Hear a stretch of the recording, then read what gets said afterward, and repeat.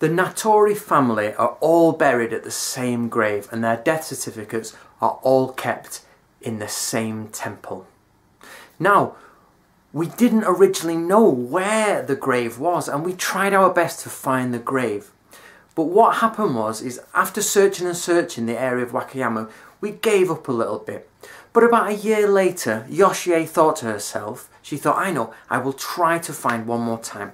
So she searched on the internet for just Natori and Wakayama and she tried doing another search. Remember, this is after a lot of trying.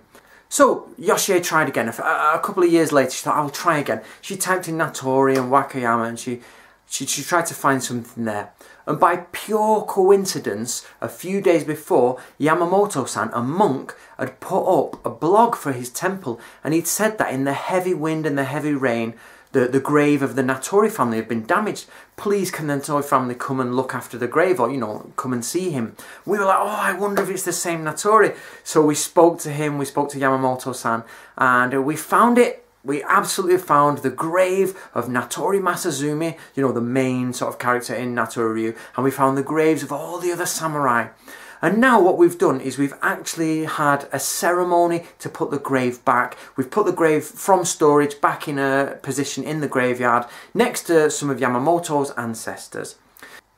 Yamamoto-san looks after everything there at the temple. He leads the temple and he's quite a forward-thinking monk. He has blogs, he has study groups, he even has a Shoninki reading group starting to go over the Shoninki.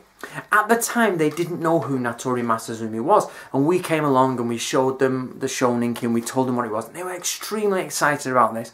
And the monk has now set up some display boards for the graves. He's taken Natori's grave out of storage, he's taken the death tablets out of storage, he's doing his best to research, and Yamamoto-san, he's really doing a lot to research Natori Ryu, and we're in partnership with him, of course, and he's joined my team, and we're all there together.